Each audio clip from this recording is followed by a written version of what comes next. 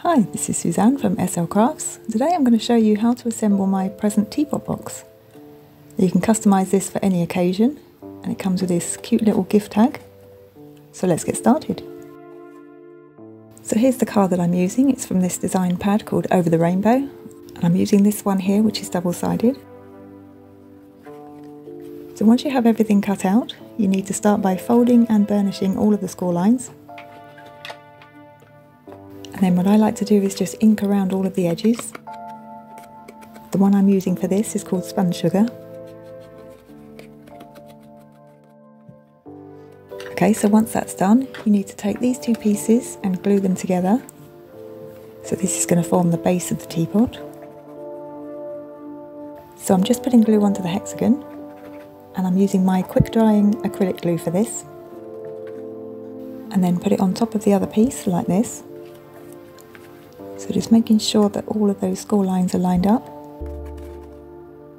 If you fold the side pieces down, you can start to see how it's going to look.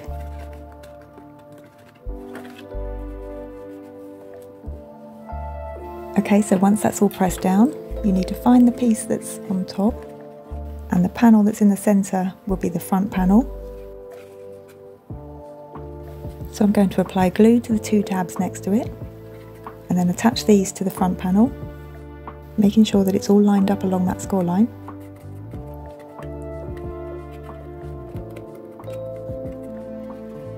Then I'm going to apply glue to the two tabs on the front panel, and then work my way around.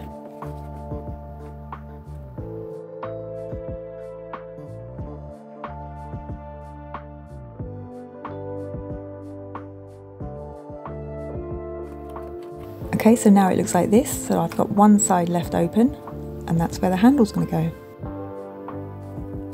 Now the handle comes as two pieces, and these need to be glued together back to back. So I'm putting glue onto the smaller piece, and then making sure that it's all lined up.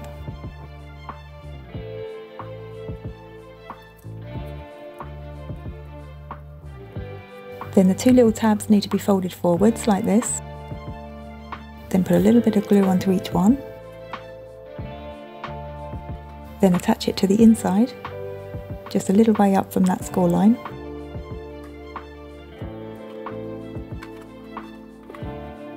And then the last two tabs can be glued into place.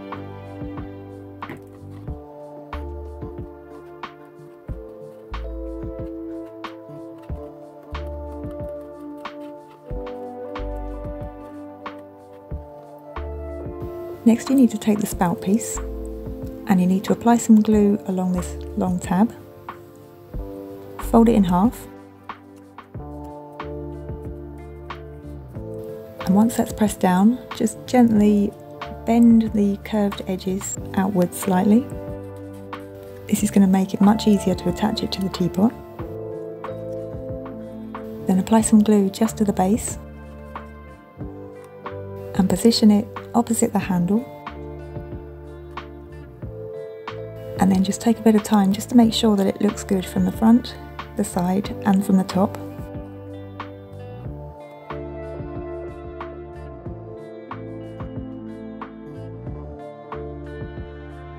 Okay, so once that's done, you need to take these two lid pieces. Now I've already gone round and folded all of the score lines and inked around the edges. Now these two pieces are exactly the same, so just apply glue to one of the small tabs and attach it to the other piece like this.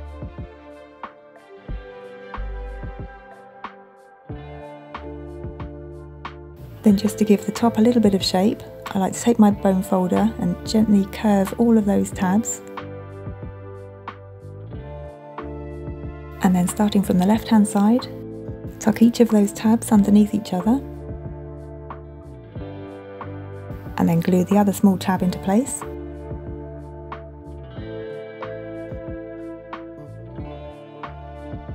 Now just try and make sure that all of those corners meet in the centre.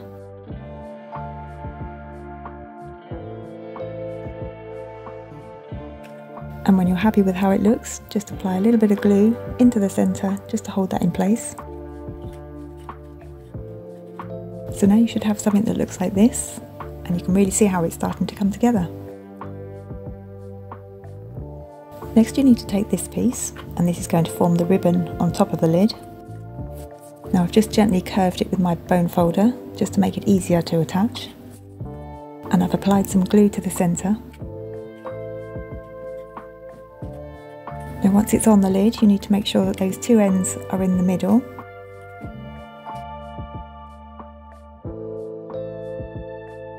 And then glue the ends into place.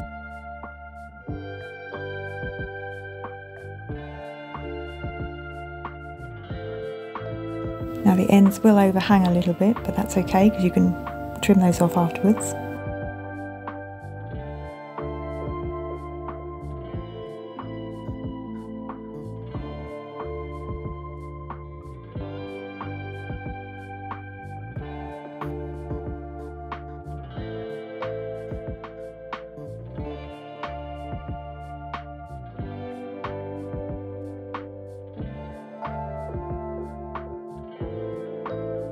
Okay, so that's the ribbon on the lid finished. Now to continue that onto the teapot, you're going to need this long piece. And just apply some glue to one end. And position it onto the teapot, so this is the front of the teapot. And I'm just going to check, making sure that that's all lined up.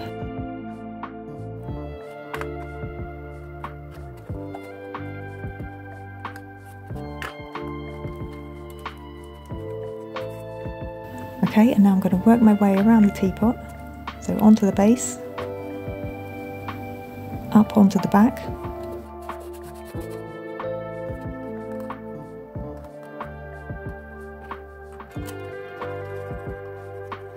apply some glue to the other end, and then I'm just going to check again, making sure that that's all lined up with the lid.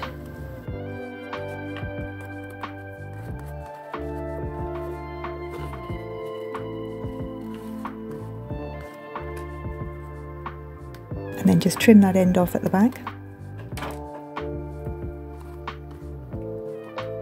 Check it again, making sure I've got it on the right way around. Yep, that looks pretty good. Okay, so for the bow on top of the lid, you're going to need these 4 pieces. So I'm just going to start by curving the edges of this piece with my bone folder. Then apply some glue to the centre and bend one of those ends in like this. Then do the same with the other end. And just hold that in place until it dries.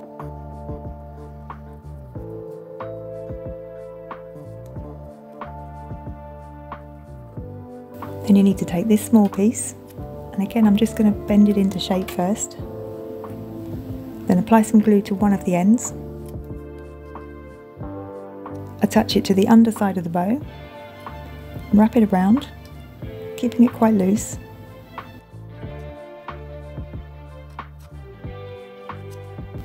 And then glue in the other end into place.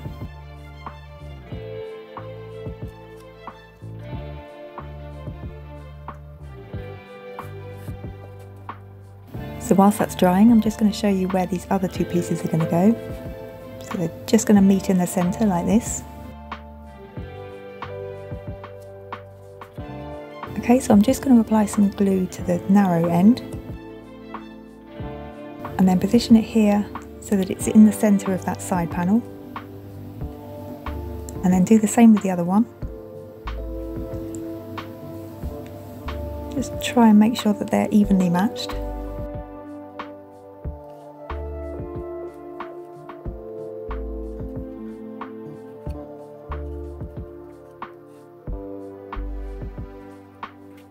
Then glue the bow to the centre.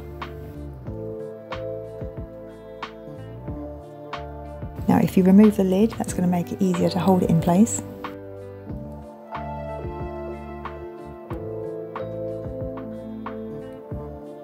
Okay, so whilst that's drying, I'm just going to glue a bit more of the ribbon down, not quite to the end.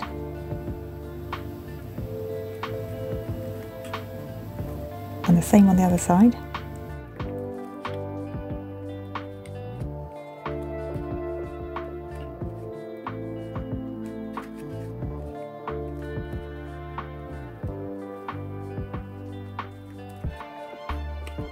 And then to give it a bit more dimension, I'm just going to curl up each of the ends. And that's the ribbon and bow finished. Now obviously you can leave it like this if you want to, but I've got a few extra details that I'm going to add on.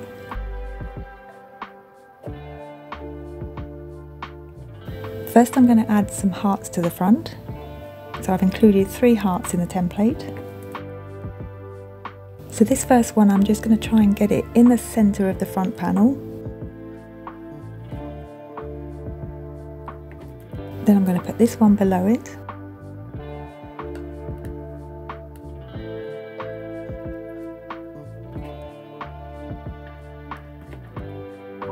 And this one above, so that they're evenly spaced out.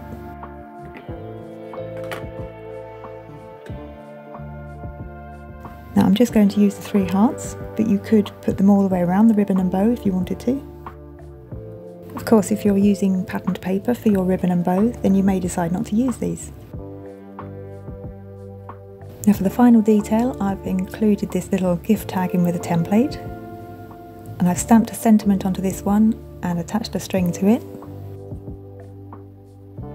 Now before I tie it on, I'm just going to show you with this one that you could just tuck it in like this if it doesn't have a string.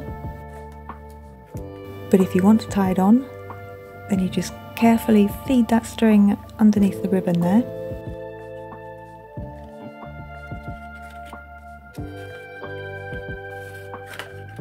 And tie it into a double knot. I probably should have used a longer piece of string than this. It's a little bit fiddly, but okay, I've done it. So I'm just going to check that's the right length. That looks about right. And then trim those ends off. And then tuck it in as close as possible to the bow, just to hide that knot. And there it is. The little present teapot box is finished. Now, as I said at the beginning, you can customise these for any occasion. They would be perfect for wedding favours. Here's another one that I've made. And for this one I just used 1 heart and some sparkly heart gems as well. And this is a Christmas version, so I've used Christmas papers for this one. And I've just left the tag tucked into the lid and used 1 sparkly heart gem in the centre there. And there they are. Present teapot boxes for any occasion.